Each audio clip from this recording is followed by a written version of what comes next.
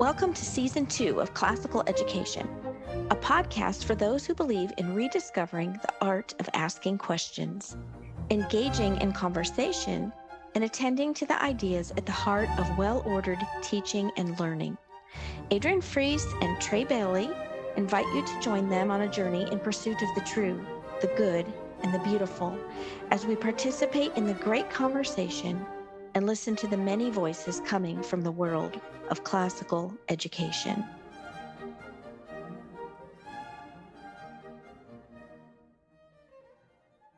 Before we start our show, I wanted to remind our listeners that we are a listener-supported podcast. If you're a fan of our podcast, please join us for a very special Patreon-sponsored event. We're hosting a free online listening party with our favorite music professor, Dr. Carol Reynolds, and a rising star cellist, Justin Hall. This musical event will be streamed live on October 22nd at 3 o'clock Central and 3 o'clock Eastern and 2 o'clock Central. Enjoy beautiful live music and spirited conversation from a rising young musician and a world-class music professor and guide. Hear a live defense of good music and gain new skills for listening to classical music. And interact with the hosts, myself and Trey, and other supporters of the Classical Education podcast. If you want a Zoom link to this free event, please email me at beautifulteaching@gmail.com. That's beautifulteaching@gmail.com. Or join our Patreon page at patreon.com/classical education. That's patreon.com/classical education. And through our Patreon page, that is how you can financially support our podcast. But this event is a free live event, and you do not have to be a Patreon member to enjoy this event. Simply email me again at beautifulteaching@gmail.com. All right, Trey and I are here with a wonderful guest. We're very humbled and excited to have Dr. Matthew Post from the University of Dallas.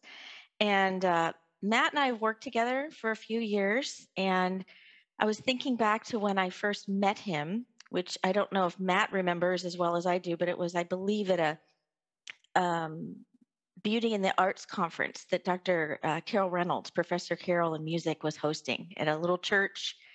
And he came to speak about beauty. And it really, really impacted me deeply. I remember asking him for his email because I wanted to email him some questions.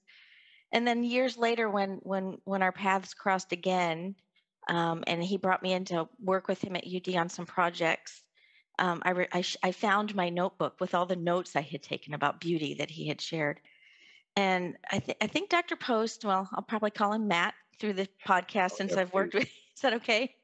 Yes. I think he has such an incredible depth of understanding of the transcendentals, truth, goodness, and beauty. That and there's a lot of topics that he could cover with us today, but I think that we're going to try to stick with the topic of beauty. I think it's a really important topic, and of the transcendentals, beauty seems to be the one that gets dropped the fastest, and seems to be lacking in many schools. So I wanted to start off with this quote from a book called The Ethics of Beauty by Timothy Patitsis. He says, "Whenever we are called to teach, our proclamation of goodness should be so wrapped in beauty as to console. This should apply to our daily actions as well, and it is an art." So I was thinking, with regard to that quote being so important to the art of teaching, I would like to have Matt share us a story about how the art of teaching can draw forth the goodness and truth of beauty. And I know he has many stories. So any story you want to share on that, Matt, would be great. Oh, sure. Thanks for asking about this. And that's an inspiring quotation. Before answering your question, though, let me just say that, I do remember us meeting, and your own devotion to great education and your insights into things are so profound that it's a real blessing to know you. So thank you. And it's a pleasure to be here. So about the art of teaching, and I guess we'll discuss more how the ancients understood beauty in a minute. But one thing that I would say right off the bat is it does, of course, concern order. And And I think sometimes as a teacher, it would be really nice if things were ordered, more ordered. And we will often talk in classical education about Socratic seminar. And maybe if you've taught this, you'll have a moment where the seminar is going and you start to see it's derailing and it's not going in the direction that you would like. And what do you do in that moment? You know, do you kind of come in and shut down the conversation? Sometimes a teacher might try a few subtle things and they don't work. And then you realize, well, we have to be heavy-handed here if I'm going to have order. But the trick of it is that you want to have that order so there's beauty, but being heavy-handed isn't necessarily beautiful, right? So you come upon what might appear to be a paradox or a problem that you want to have beauty, but somehow in the work of trying to make things more beautiful or helping the kids appreciate beauty, it just doesn't seem to go the way you'd like. But you asked me about an occasion when it went well, and this is a preface to describing that. So once there was a class and we had a guest lecturer, and he was talking about Dante. And rarely in my life have I ever seen anything like this. It was a seminar.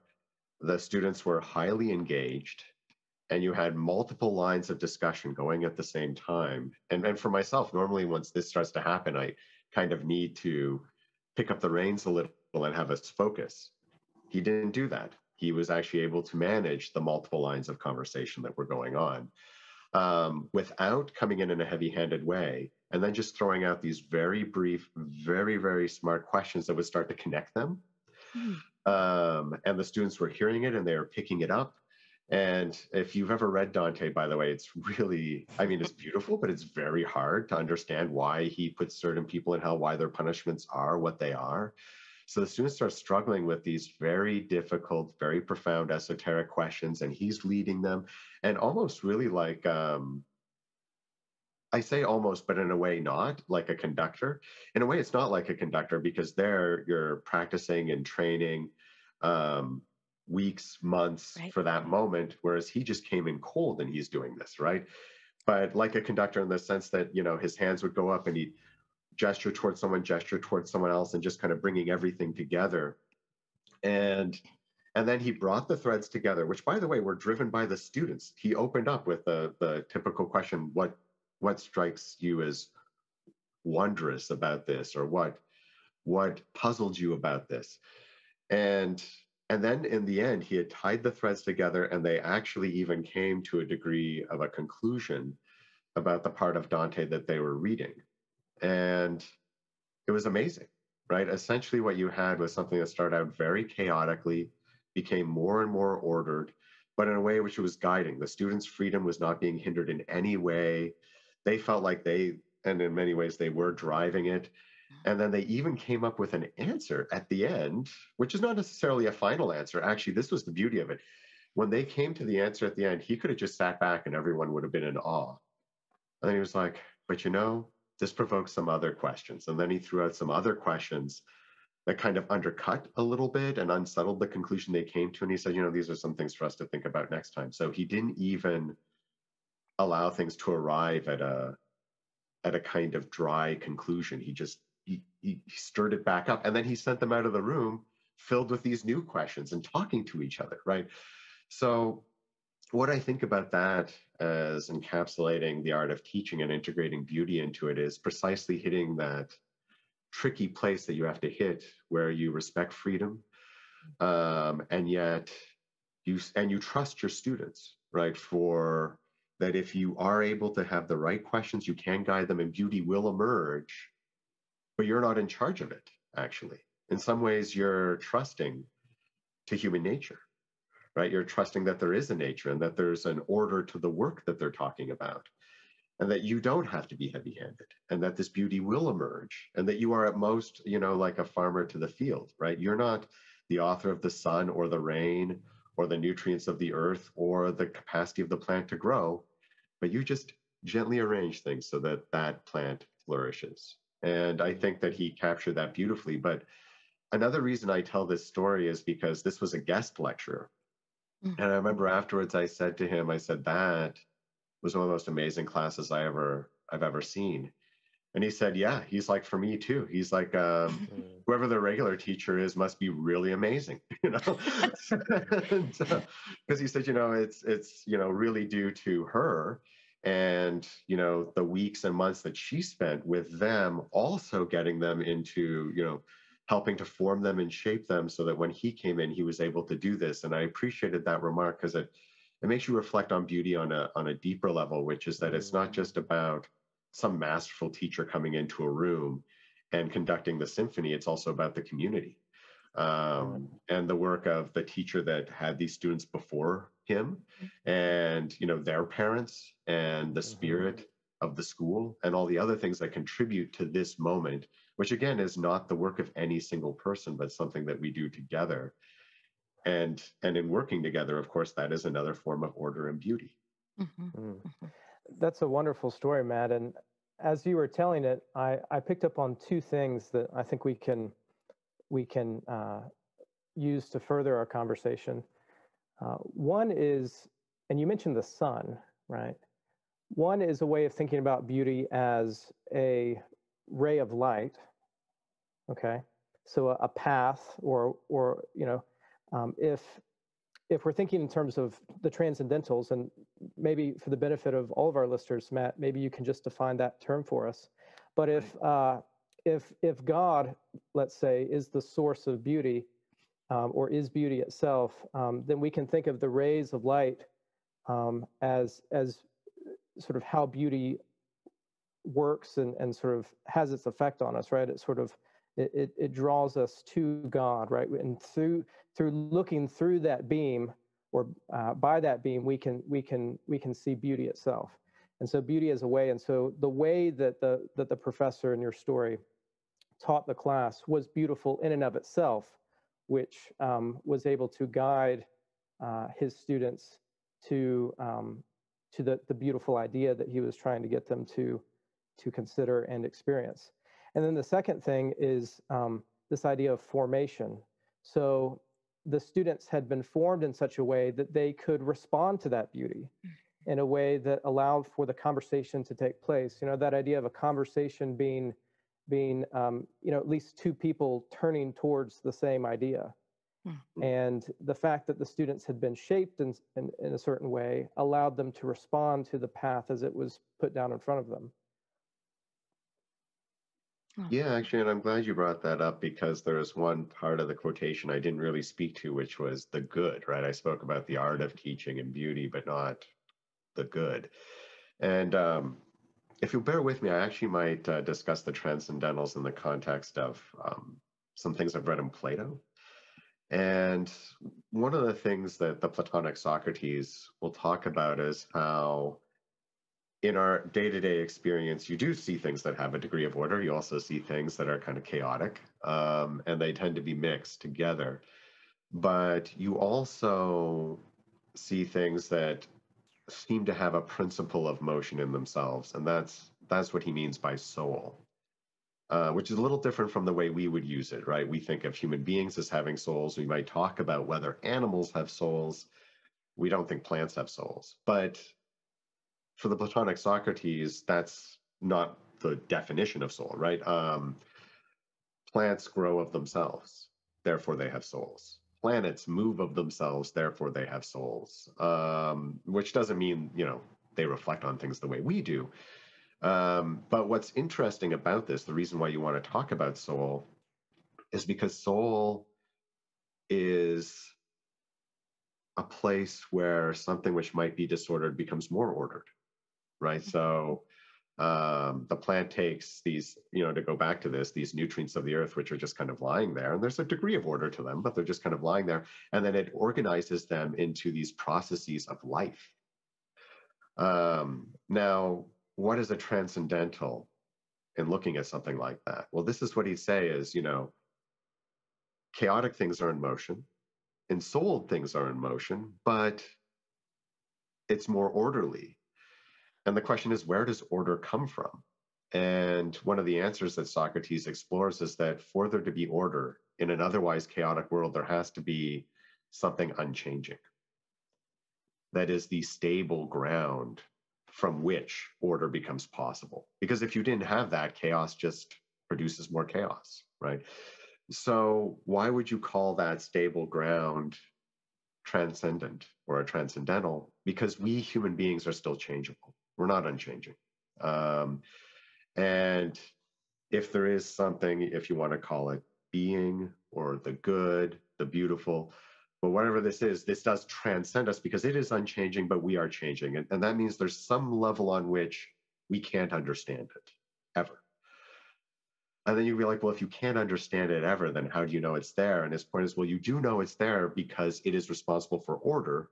So the degree to which you are able to make sense out of things, the very activity of making sense out of something is you participating in, communing with, coming close to, or somehow engaging with what is unchanging, right? And the argument would be that, for example, a form of beauty that you see in human psychology is virtue, just as a form of beauty in human bodies is fitness, right?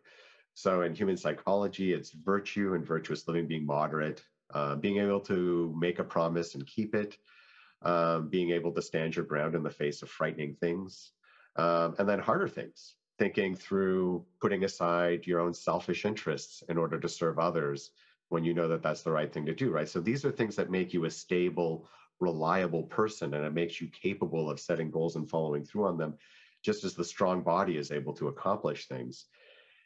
And this stability that emerges in human psychology, someone like Socrates would say, well, that's your participation in the beautiful or the noble, right? It's those both mean the same. It's one word in Greek for that, which is in the neuter ta kalon is how you describe it. But to get to the point of, so that's in some way trying to explain what a transcendental is. But for the Platonic Socrates, he's not Christian.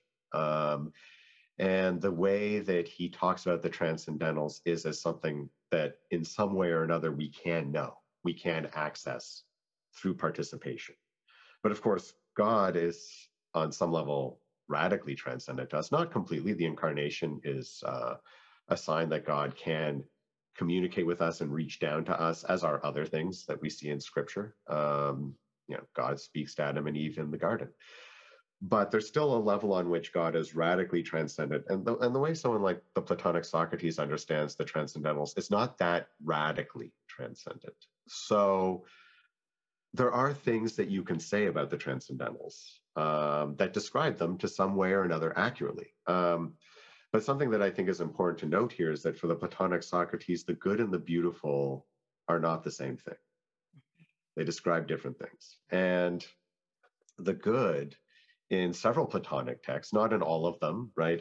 Platonic texts are such variety and they explore different possibilities.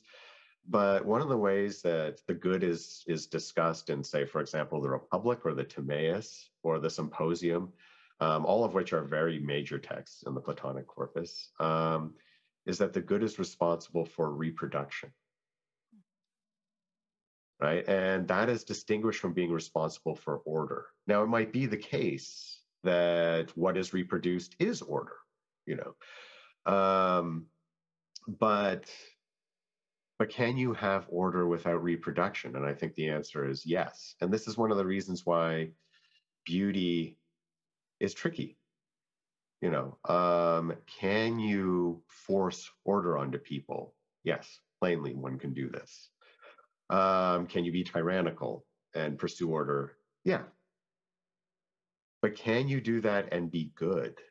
And the order that ensues, can it have a degree of beauty to it? And I think the Platonic Socrates would say yes. Yes, it can have a degree of beauty. And if you think beauty and the good are the same thing, this can lead you astray. You can think that tyrannically imposing beauty is the same as being good, and it isn't. The reproductive character of the good means that, and that's something that emerges. Teaching is really, in this sense, I think, for the Platonic Socrates, almost like the most profound activity of the good. Because when you're teaching, if you help to cultivate virtue in someone else, what's happening there in a Platonic account is you are helping the student to encounter the beautiful, which then allows the reproduction of some kind of beauty in their soul, which is virtue. but that power by which that occurs is the good. And when you have the beautiful and the good together, the kind of virtue which is reproduced in the soul is capable of continuing to reproduce beauty.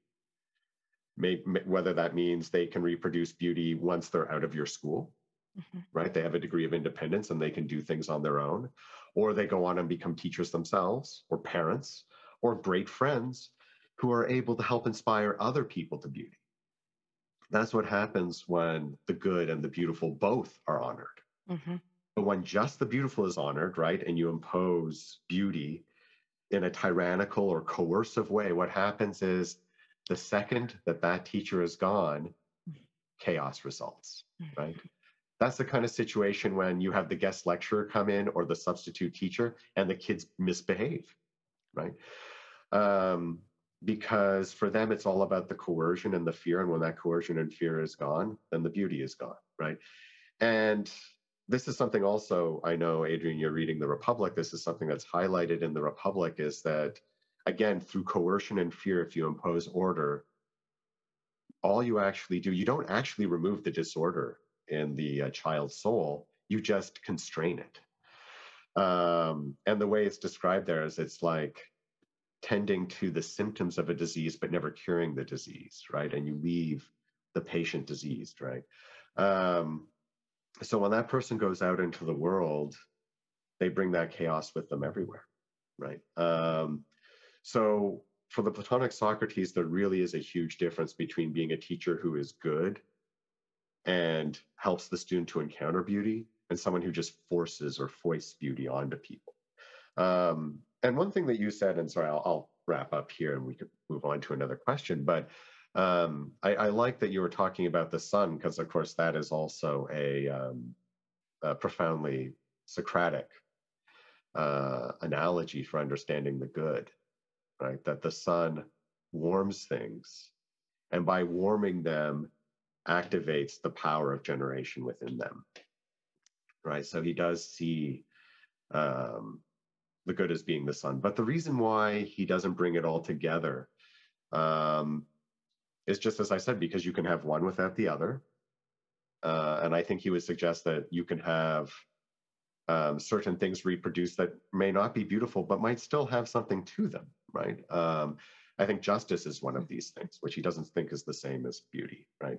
So there are these distinctions. And when you have these distinctions for him, you can actually say something real. You can say, this is good for a particular reason. This food is good because this good food allows your body to regenerate and rejuvenate, which for him is a form of reproduction, right? And food that doesn't do that is bad for you. So it helps that it's definitive. But once you get to the side of God, who is somehow the ground for all goodness, all truth, all beauty, all justice, and you can say, well, how do all of those things come together in God? And actually in the Timaeus, I think that you actually do see the character of Timaeus, who's talking to Socrates, start to approach this question. And as he approaches it, essentially what he says is, it's beyond us. It's completely beyond us. And once we come upon that question, that deeper question of how does it all come together, what is the source of everything that exists, that for him is the subject of prayer. And I think that it is important to distinguish what we can know through our minds, which is maybe we can know something about goodness and the reality of goodness, and something about beauty and the reality of beauty. So in a way, that's a kind of another level of transcendence, right? You have transcendence, which is this is unchangeable, but we can kind of know it. And then you have this even higher level of transcendence, which comes to the creator of all things. And and when we approach that in the mode of prayer. I want to dive a little more deeply into how important beauty was to the Greeks. And I came across this word in one of the books I've been reading. It's a Greek word. Forgive me if I mispronounce it. Kalogegathea. And I know that you can speak into this, Matt. So what I'd like you to do is help us understand that word and any other word connected to it, and maybe paint a picture for us of the poetic beauty behind its meaning. Because I know the Greek words have a poetic beauty. You and I have talked about that multiple times, and it matters a lot. And I think it'll help us and our teachers and parents listening understand it a little more deeply. Yeah, yeah, sure. And maybe I'll start with the last thing you said about the poetic dimension of it. And I think this is often misunderstood. Plato is somewhat of an innovator in terms of being a prose writer. Some of the people we would call philosophers that preceded him actually wrote in verse. That's very puzzling to us, right? Like, why? Like, if you're trying to parse out something logically or talk about being like, why do you have to write in verse? It's not a poem. But I think that even phrasing like this kind of speaks to your question of what beauty meant for the ancients. Um, if you're, I'll put it like this: if it is the case that beauty is manifest in nature, and you're going to talk about the order that is in nature, and you don't speak beautifully, then obviously you don't know what you're doing, right? It's not enough to just dryly speak about the beautiful, then you make it boring. It's important that you be able to speak of it in a way that really captures it. So that, of course, they're going to be speaking in verse. And also to your point about them being very poetic, I think of something that someone once said to me, oh, the Greeks were so stupid. They thought that there were these four elements, earth, water, air, and fire. Like we know that the elements are these, we're looking at rare earth metals and, things like this, that, or the other, setting aside why you would call those elements or not. Okay, let's set that aside for a minute. But what I said to him is I said, yeah, the Greeks, complete idiots. I said, do you agree that there are three states of matter, solid, liquid, and gas? And he's like, sure. And something that's responsible for the change between those states of matter, which is energy? He's like, yeah. And I'm like, you're a complete idiot. And he's like, how dare you? And I'm like, well, that's what you just called the Greeks. What do you think earth, water, air, and fire meant for them? Like, do you think that they actually thought like everything in the world was made out of little campfires? Of course not. This was poetic language, right? When they saw fire, it was obvious to them that there was something extraordinary there behind it that was not completely discernible by the senses. And it's obvious that it's not discernible by the senses because you can rub things together and fire appears where? Seemingly out of nowhere.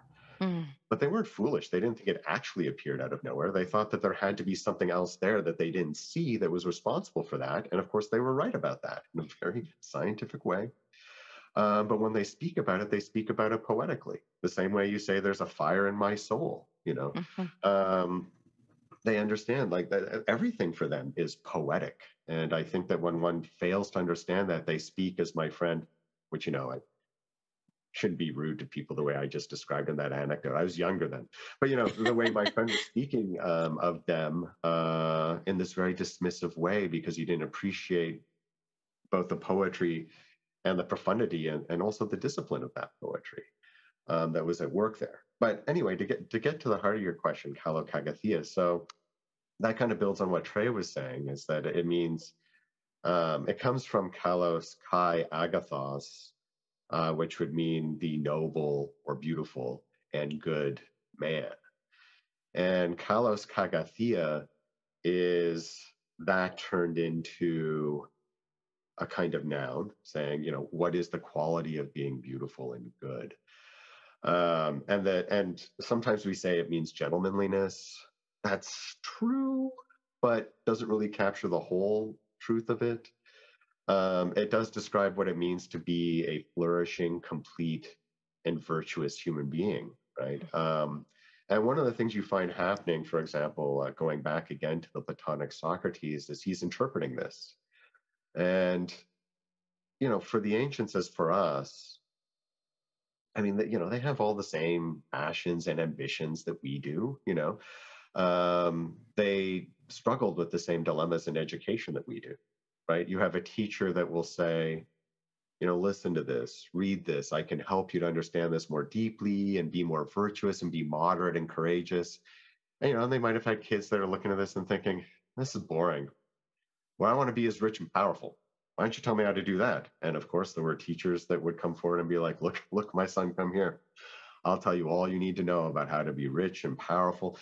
And I mean, if that sounds a little too vulgar, let's put it in different terms. I'll tell you how to be a good provider for your family, how to be secure, how to be safe. And there's people in life that are going to come at you, and I'm going to teach you how to deal with those people, right? So you have these conflicts in education, and then how does Kalos Kagathia understood in this context? Well, you look at people and you say, look, they're up there, standing in front of everyone. They speak, everyone listens to them. They have great estates. They have great friends. They have power. People care about them. These are influencers. Isn't that beautiful? Don't they look beautiful to you? Aren't they good? And you say, well, that's Kalos Kagathia. And in ways sometimes blunt, sometimes subtle, Socrates will say, maybe you don't really know what that means to be Kalos Kagathia, or maybe you've been seduced, by a false understanding of it.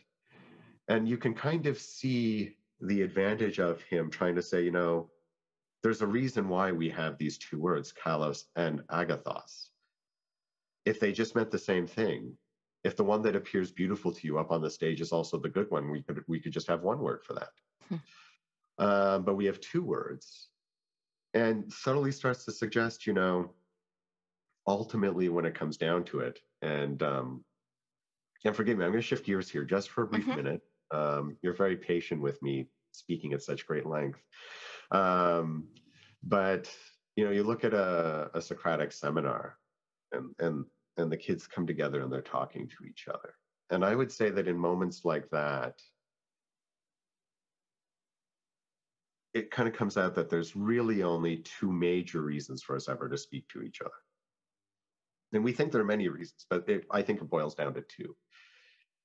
It's either to learn something from someone else, which is true, or it's to dominate the other person.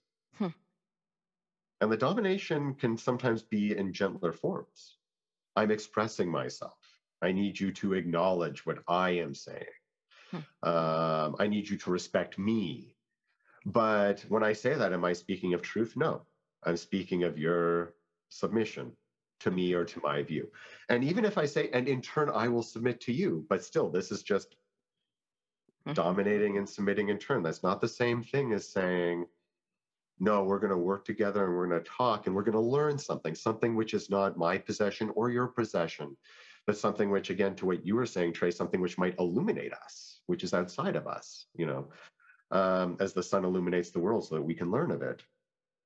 And again, you can see what Socrates is doing here with the way he's kind of unpacking and trying to understand Kalos Kagathia, is to say that if it was just about beauty and there was nothing else, maybe dominating each other would be sufficient. I have a notion in my mind of how this should look, and I am going to make it happen, But if you're also going to be agathos, then you have to kind of respect the other person. You have to respect that this order is not your possession. And you also respect on some level to his understanding that there is a power of reproduction, which is also not your possession. In fact, reproduction is something that you cannot control in a way. I know he tried to do it, right? But ultimately, and he understands this too. It's not like the Greeks weren't aware that there's things you could do to not have children, for example. They were very well versed on it. But nevertheless, we don't, with a word, command and things reproduce, right? Things reproduce in the way that nature gives this to us. Or if you're a Christian, you would say the way that God gives this to us. And of course, eventually Socrates in the Timaeus learns from Timaeus that a God is responsible for this power within nature, right? So this is something that we don't own, we don't possess. In fact, it's something that we should approach with reverence, and that actually, in a way, you have to let go, right? And again, you see this as a teacher, that ultimately what the student learns is an encounter between that student and the truth, and it's the truth and the nature of the student together which allows education to actually occur. right? Again, we're just the farmers who are gently arranging things to make that more likely to happen, but we can't order it, we can't make it happen. And the person who is kalos and agathos understands that. And therefore they respect human freedom, they respect what transcends them, they respect all sorts of things. So in this way of approaching it, he tries to offer this new image of kalos kagathia that challenges and subverts the more everyday, I would even dare say, kind of secular, power hungry, which it doesn't always appear, as I said before, it doesn't always seem like it's about domination, but beneath the surface it is. And he tries to challenge that with a truer account of what Kalokagathia means. Right. Go ahead, Trey. Well, I think we can all relate to the teacher or the parent, for that matter, who is just struggling and baffled by this human being in front of them, this child that is refusing to submit, right? To well, let's just say the good thing that the parent and the teacher wants so badly for the life of that child. And what I'm learning, and what I think I hear in your comments there, Matt, is that really what we're looking for is a mutual submission to the truth, right? And so if the student or the child can see that adult person in their life submitting to something higher than them, right, submitting to the truth, and then the child is invited, or the student, adult or child, the student is in the position to come alongside the teacher in mutual submission to the truth. That's something very different than this domination that you're describing. And I wonder, I've heard it beautifully said that a teacher is much more like a custodian, let's say, I think John Sr. said like a janitor holding open the door saying, I think you guys should see what's in this room. Yeah. And I've also pictured it as like a waiter coming around with a dessert tray and saying, you really need to try these things, right? What would you say then is the relationship of authority in terms of, there is some, obviously some authority invested in the teacher and in that student-teacher relationship. But I would imagine you'd want to connect it back to a higher authority, right? And not just an authority that solely resides within the teacher. Yeah, no, that's an excellent question. I'm really glad you asked it, by the way, because, think about the teacher that's, as you just said, like in a classroom where a degree of chaos does ensue. Or what if they're teaching, and, God forbid, but it happens, students get into a fight, and should you say, well, I can't impose order here. They have to come to it, And one thing, by the way, which I haven't discussed, and I'll just mention by the by here, of course, is that something that for the Platonic Socrates that is connected is with this idea of reproduction is love. And that I'll come back to it in a minute. But, let's come back to this situation of the kids are fighting. And I think that in other works by Plato, like the Laws, there's the Athenian stranger, not Socrates, but he understands that there is violence in the world. In fact, they understood it far better than us. So far as we know, they fought battles every year. And you don't know that right at first because you'll read Thucydides and be like, well, here's the Peloponnesian War. And it's like, well, that's just because he thought those were the battles worth talking about, So a citizen in those days had to be ready to fight pretty much at any time. And they did fight regularly and risk their lives regularly. So they know that there's violence. And they understand that while it would be nice if when we can come together and talk about things and resolve things that way, when someone's coming to take your life, set fire to your home, enslave your children, there may be a moment where the talking is done. Now, thinking in the classroom, of course, you're not going to draw a sword and deal with the kids there in that way. I certainly hope. But you might, if they're fighting, you might physically restrain them. and that is not an act of respecting their freedom. And there may be other times when things are out of control and a teacher will raise their voice and speak in a commanding way and exert their authority. But I think one of the things the Platonic Socrates is trying to say is, but what I don't want you to confuse is the beautiful with the good, or either of them with compulsion. Right? Compulsion is something that sometimes, and a degree of coercion may be necessary when there is no other way, truly no other way, or when the risk to the kid's life is great, or to their physical well-being. So I want to jump in here real quick, if that's all right, Matt, Yeah. and then Adrian perhaps can take our conversation to the next in the next direction. What you're reminding me of is something that I believe Beatrice says, and forgive me, listeners, if I've said this before multiple times. It's always on my mind, seemingly. We were talking about Dante, and Beatrice says at one point, I think it's in the Purgatorio. She says, "If the will won't will, nothing can force it." Right.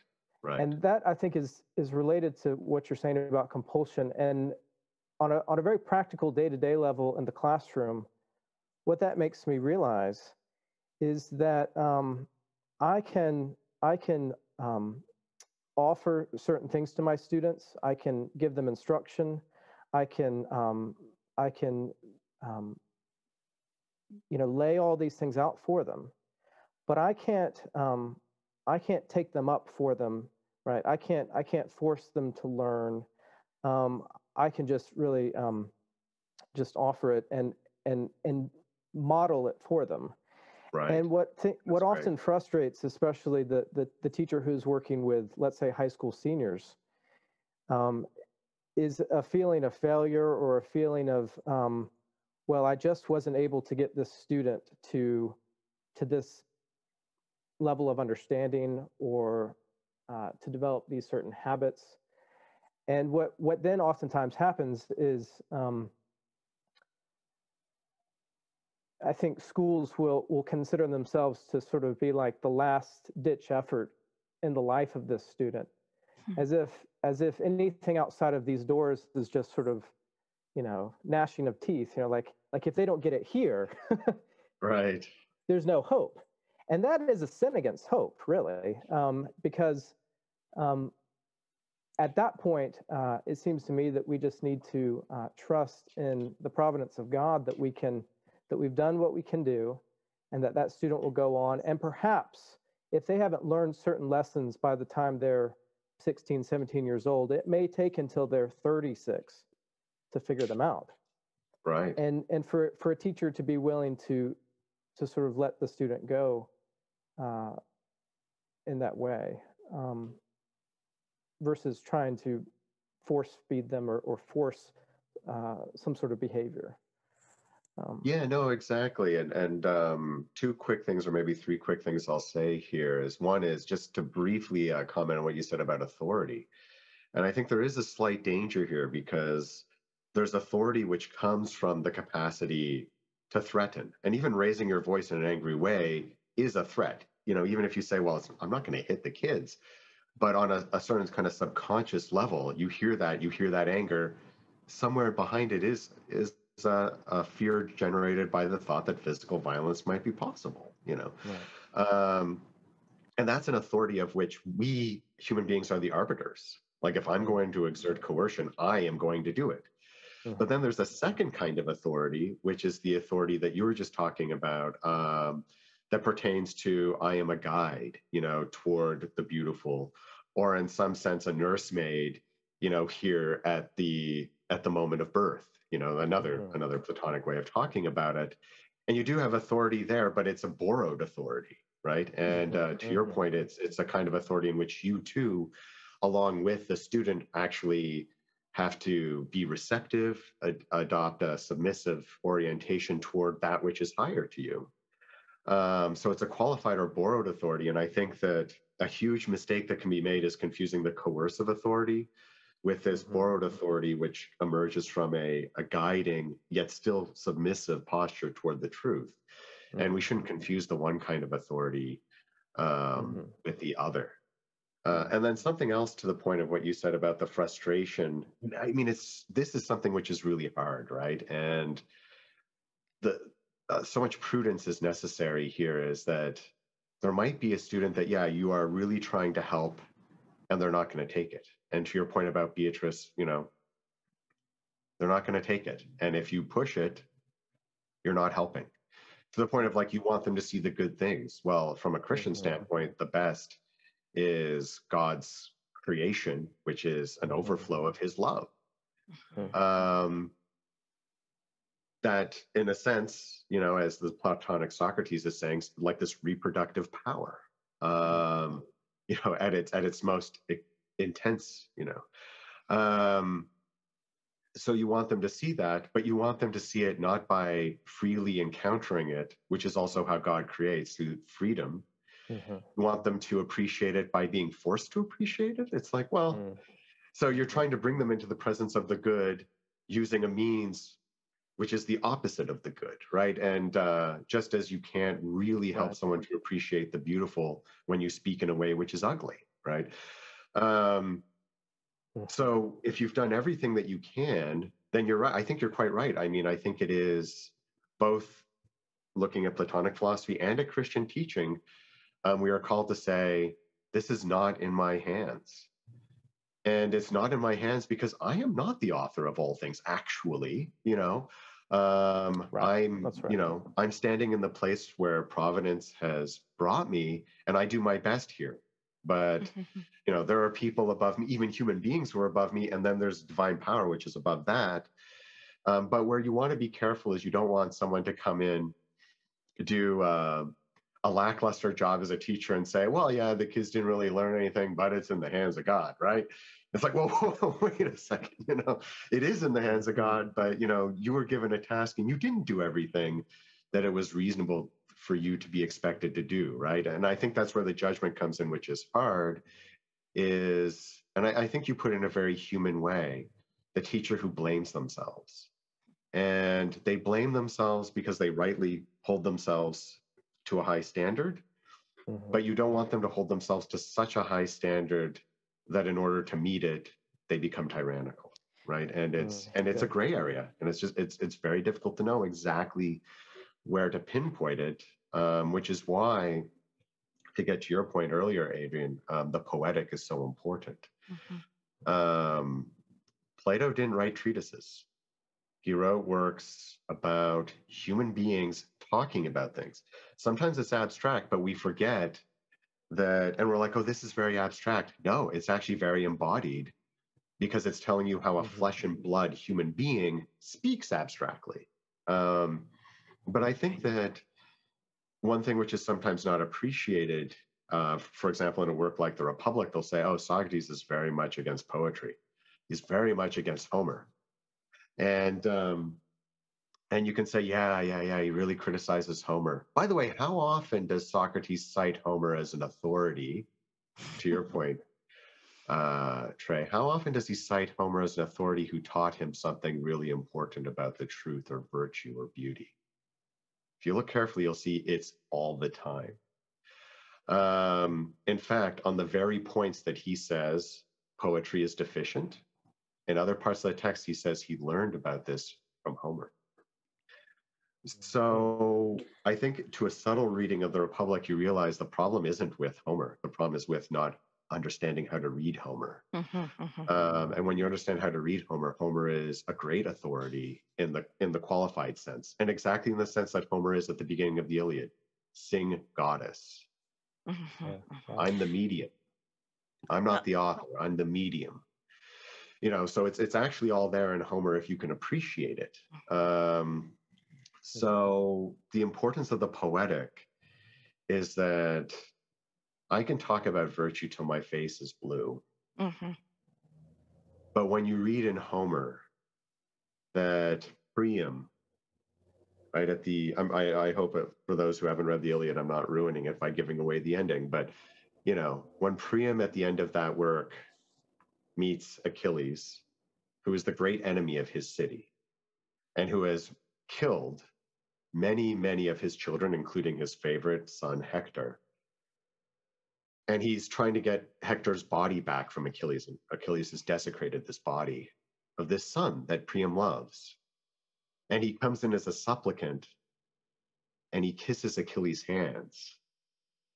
And he says, as I kiss these hands, and he knows that Achilles feels great hatred for him and hatred for his city. And he says, but I want you to look at me and take pity on me and think about your own father. And he says, for I have borne that which no person should ever have to bear. I have kissed the hands that have slaughtered my children. And you have to think about that. You know, we actually have evidence now, maybe that Achilles was a real person. We have evidence that Troy was a real place. You could say, well, this is just in the mind of the poet. Maybe it wasn't. Maybe this really happened. And when you think about this, someone who's kissed the hands of someone who has killed their children in hatred, what does it take to do that? What does it take for this other person who hates this city to set that aside? And I would say there's nothing in Plato which is as profound or startling or painful or extraordinary as this moment. And that's where you see real beauty and goodness, because both of them are freely coming together. Both of them are freely resolving their differences, but they're also looking at the greatest chaos, which is the violence when human beings are killing each other. Yeah. And they're setting that aside to be together in peace. Right. Right. Well, the Wow. poetry is not just about what really happened, but about what really happens. Yeah. Well, And without it, philosophy has nothing to say. Mm-hmm. Well, I know that Matt has he's very busy and has other meetings to attend to. And I really wish we could keep going because this is great. We're going to have you back again. I'm sure you'll come back, Matt. I mean, you've ended us on such a sacred note. Actually, I feel like you took us into a very sacred moment. It's really hard to interrupt that.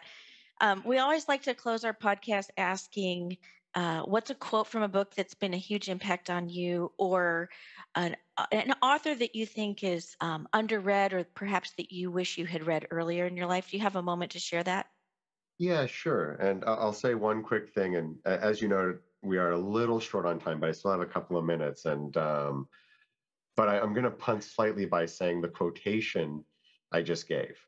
Okay. You know, I have kissed the hands that slew my children, is something that I think is so interesting, because in Christianity, forgiveness, love and forgiveness are so extraordinarily important. And the pagans, Homer doesn't have the light of Christianity and doesn't know about the incarnation. And yet you can still see that I think that he approaches with great reverence the moment of forgiveness.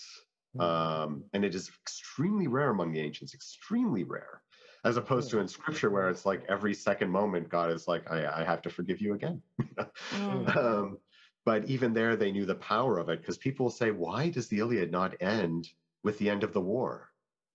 Because it's not about the war. It's about forgiveness. That's what that poem is about.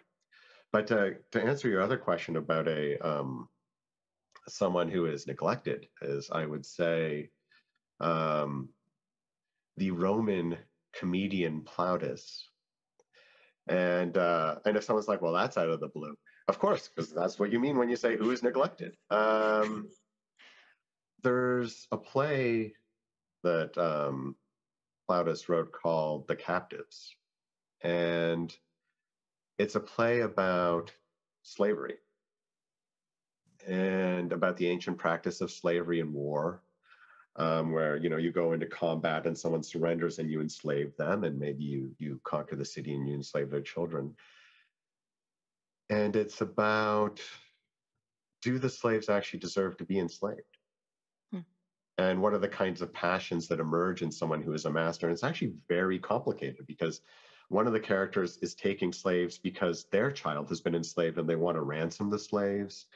But it also raises other questions about, at one point it actually suggests that someone who lives as a slave and endures slavery might actually exercise the virtues greater than others.